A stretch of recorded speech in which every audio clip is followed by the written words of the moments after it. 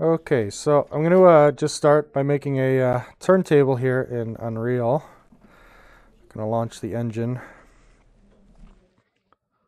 Okay, so my preference is to go to film video uh, category, film and video events, and choose a blank scene in Unreal.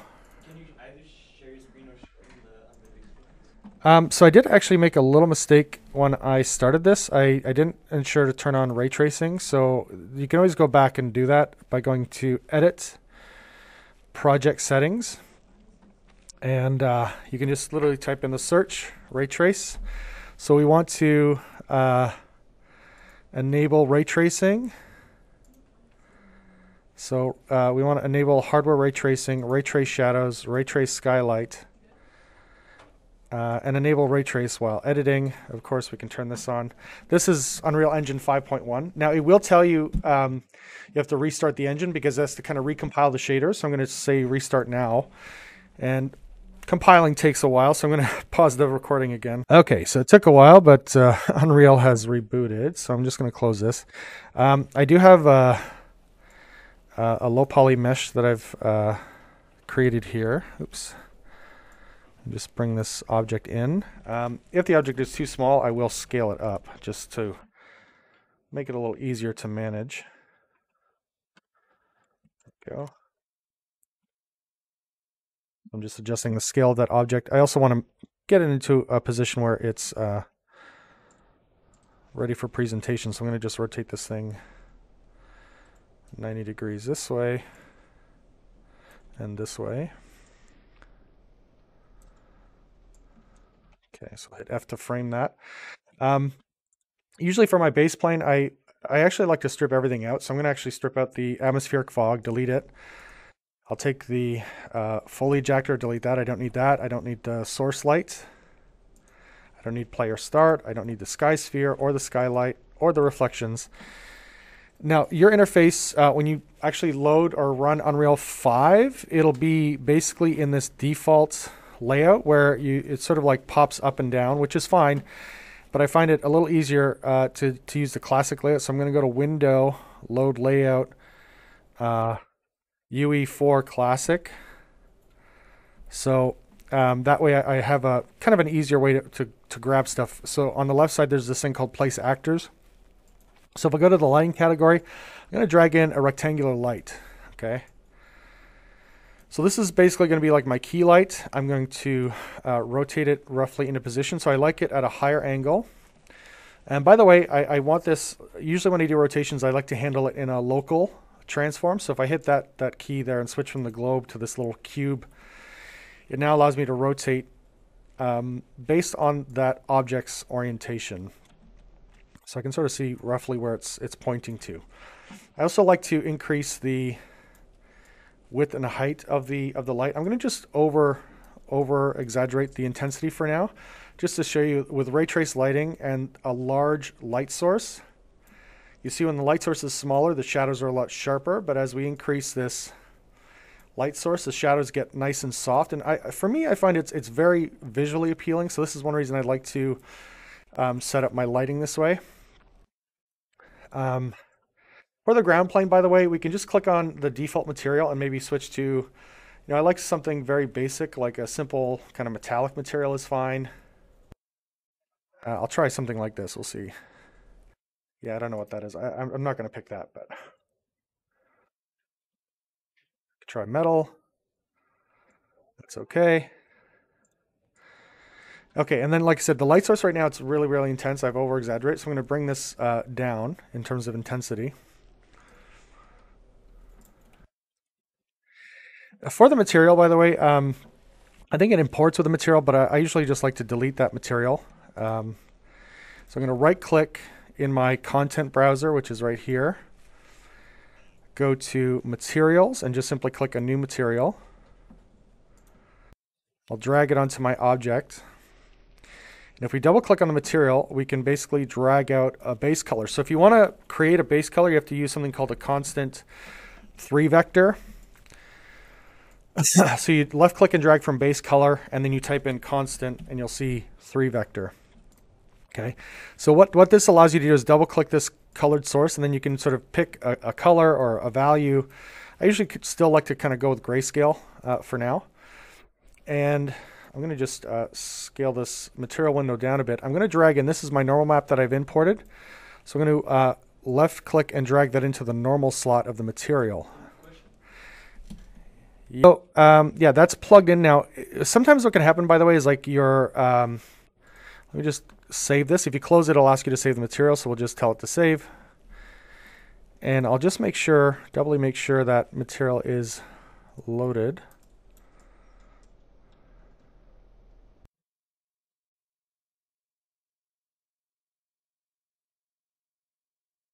There, I think it took a second to load. Oops.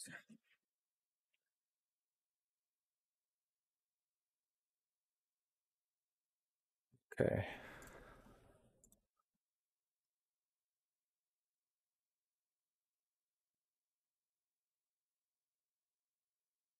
And by the way, when you're creating lights, I should mention this as well. The you want to make sure that you set the light to movable. That's at the very top of the light settings. So we'll set that to movable. Just going to go back in here for a second. I think we're going to make this a little bit darker gray as well. There.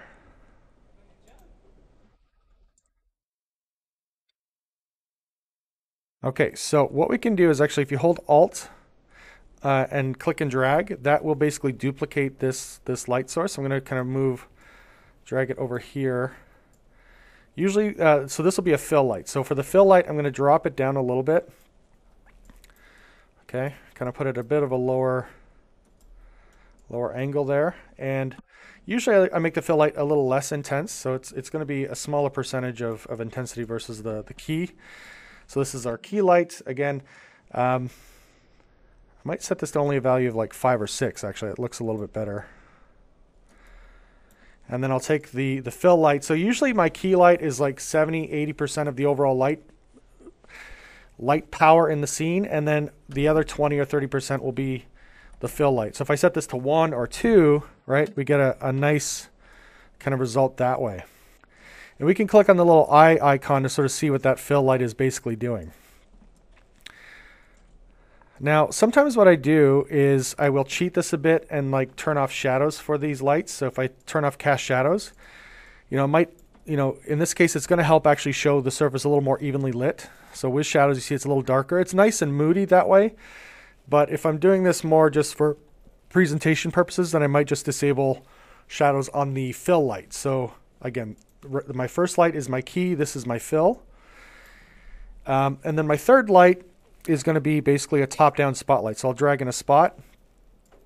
I'll raise its height. And I really just want it to kind of catch highlights on the top of this mesh, like so. So I'll kind of rotate it kind of facing towards the mesh, but still be above. Okay. And again, you see it's casting shadow down here now, right? So I don't want it to cast shadow in this case. I just want the highlights. So I'll turn off cast shadow. There. Okay, so by the way, if you hit G, it's going to hide the viewport icons for this stuff. So that can kind of make navigating in your scene a little bit easier to do.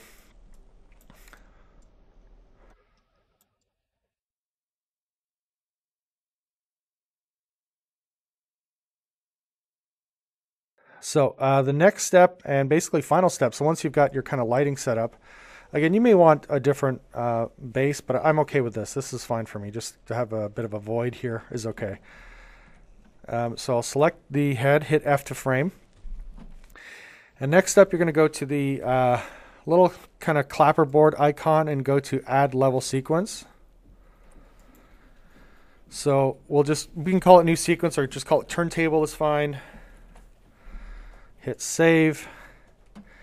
Now you want to make sure you're at 24 frames a second for film, and then down here on the bottom right, this is kind of your end range slider. So I usually like to go to 250, but we're actually going to go to 240 frames. So again, this little red line is your kind of like your end marker. So you want to set that to 240. Okay. So I like setting it to 250 just so I have a bit of working room at the end here, so I'm not kind of riding right up to the edge. Okay, so what we have to first do is go to add actor to sequence. So what that means is we're adding the mesh prop basically to the sequence. Okay. And in here is where we're going to actually do some animation on the object. So right now it's basically set to 90 degrees, and this is the yaw is basically this kind of rotation in this direction. It might be different in your scenes. You'll have to kind of test and see like what axis is the one that makes sense, but you want it kind of pivoting around its kind of core axis. So I'm going to set this to 90. To set a keyframe, you have to kind of click on the little plus sign here. So right now I'm on frame 0. I'm going to hit the plus sign. Then drag the little time slider over to 240. Hit the plus sign again, and then just make sure you add 360. So in this case, it would be 450. Okay, so what we're going to get, if you hit playback, and you can have this loop, by the way, as well. There's some play controls at the bottom of this window. You can have a loop, and then we'll hit playback. So usually when it comes to the turntable, I want it to be constantly turning. Okay, so I'll go back to the sequencer, hit stop. And to change the keys, we have to go into this is what's called the curve editor right here, this little button, okay? So then again, you expand, go to transform, and you should be able to see those keys there. So we're just gonna left click and drag to highlight. And if you don't see the icon, there is an icon. Sorry, let me just reframe that. So I'll select the object, reselect these keys. If you don't see the icon, you're just gonna have to extend the window or hit on the little extended icon bar there and set these to linear. So you get a nice constant flow in the animation. Okay. So I'm going to just go in and make sure I have action safe. So this is something you can do to sort of turn on and see, are you going to wind up cutting off any part of the mesh? Right, we always want to make sure that we frame things appropriately so that we don't kind of lose any part of the model. Okay, I just want to make sure I'm centered on this.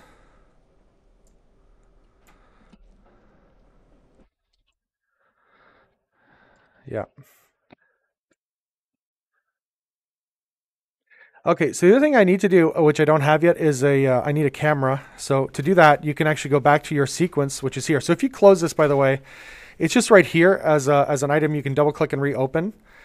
Like I said, I think if you're in the new interface, it just pops up at the bottom in this kind of area where the content browser is. But what you're going to do in this case is basically create a new camera. So that will then become your nice new viewport camera, and we'll simply just zoom out with that camera. So that will remain fixed. And again, if we hit the playback, right, should get, so again, ideally I like the mesh to be dead center of the world, and I like the camera to be centered on the object as well. So I think this looks okay. I'm going to just double check. So you can always, kind of verify that by throwing in a grid, let's say, or a crosshair. So if we go back to, let's say, the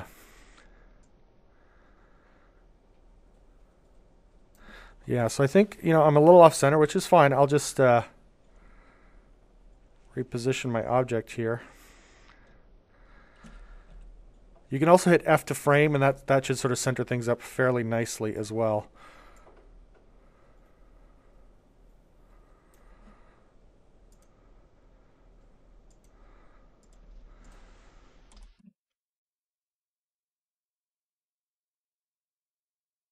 Okay, so that looks like it's nice and centered.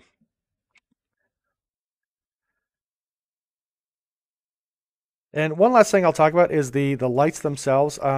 You may want to just go in and check your samples. And you can set these up to 4. You can set them up higher. I'm going to set these to actually 8 samples per light. So when you have big area lights, especially if they're really large, you may want to increase the samples so that your turntables don't turn out noisy. So I'm going to just do that for each of the lights here, just to make sure our samples are set to. If you're struggling with the graphics card too, or maybe your graphics card isn't so fast, you can keep these a bit lower at like 2 or 4, but at least increasing them above the default will help in terms of quality. Okay. A couple other little notes, like if your material, like my object is actually open on one side, so I turned on in the material setting. It's right near the top. There's something called two-sided, so it doesn't look kind of hollow and weird when it rotates back. Right, so now I'm not getting that kind of strange see-throughness there. One other issue too is the normal map. If the normal map looks like it's kind of popping in inverted, or you see a lot of seams, you can scroll down, and I believe there is a flip green channel option under advanced. So under texture, advanced, flip green channel. So if your normals are showing up weird, it could be because the green and red channels are basically flipped. So you'd have to double click the normal map itself, open it up, and make that change.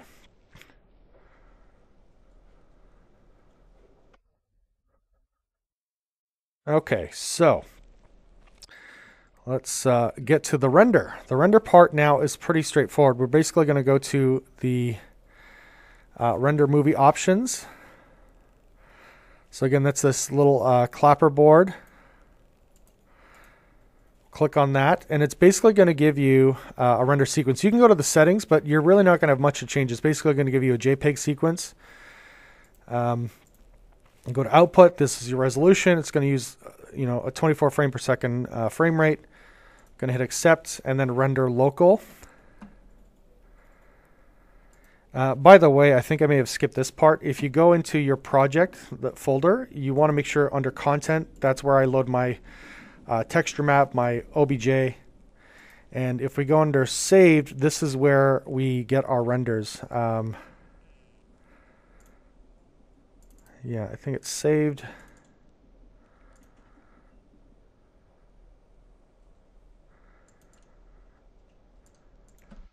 Okay, so under save now, under movie renders, I should have the sequence. By the way, if this looks a little blurry, which I think mine does, you may want to make sure that there's no motion blur enabled in the project. So I'm going to just close this up. Always a good idea to hit save as well. Go to your project settings, and it's a good idea to kind of check for things like motion blur. Yeah, I'm not too worried about the motion controls.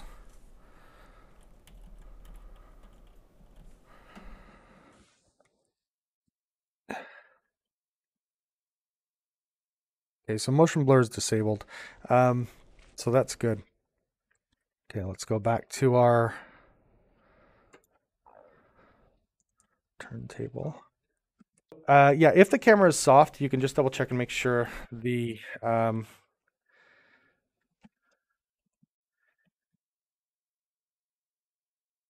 depth of field setting, if there is one, we just want to make sure.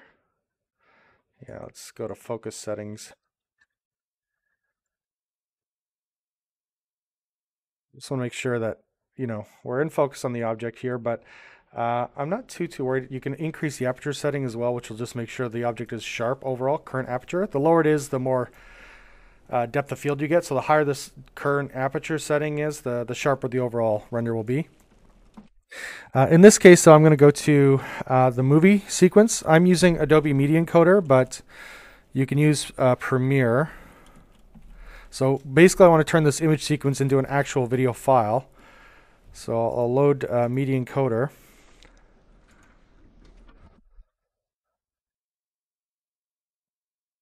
I'm going to right click or click on the plus sign here and locate my sequence. And Adobe's pretty good at this, at actually recognizing this as an image sequence. So I'll hit open. It's going to import the sequence. Now, by default, it doesn't actually interpret the footage at the right frame rate, so you have to go and right-click this. So if you're doing this in Premiere, you can do this in Premiere as well, or you might want to try software maybe like Handbrake. I think you can import an image sequence in Handbrake, but if you go to Interpret Footage, we want to use the frame rate. So there we go, 24 frames a second. Usually I just click on the little H.264 preset, and I just want to turn off the audio portion. I'm not going to be exporting audio with this, so I'll just uncheck that, say OK, and then basically hit the little green play key, and then it should make a nice high quality compressed video turntable that's going to be, pretty much emailable size. So I'm going to just set this software to loop. I'll go to playback here, repeat forever. There we go. So there we go. There's basically my high quality turntable rendered out of Unreal. So this is great for like client presentations, work in progress that you might have a director or whatever give you feedback on.